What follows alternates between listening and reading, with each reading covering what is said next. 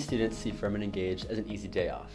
They see it as a chance to go out until super late the night before and then sleep in until 3 in the afternoon. But Furman Engaged is much more than that. On one day every spring semester, students and faculty have the chance to marvel at the excellence of their peers. Hundreds of students present on various topics which they are passionate about, and many times these presentations are the culmination of a year's worth of work. Yesterday, after the Furman Engaged presentations, I reflected on the experiences my friends had and thought back to my own experience. I also learned about compassion and listening to the stories of others. Each of these experiences seemed to have some form of learning involved where it was least expected. These opportunities, which we likely would not have had without the Furman Advantage, opened our eyes to ideas far beyond what our internship or research or study away had described.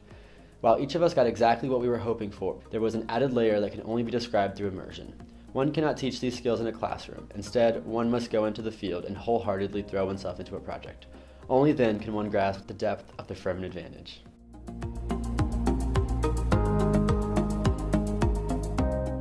Reflection to me at Furman means thinking about the things that you've done and realizing what you've gained from it that you didn't expect. So maybe you had an internship or a job or something and you did it for money or just for the experience itself.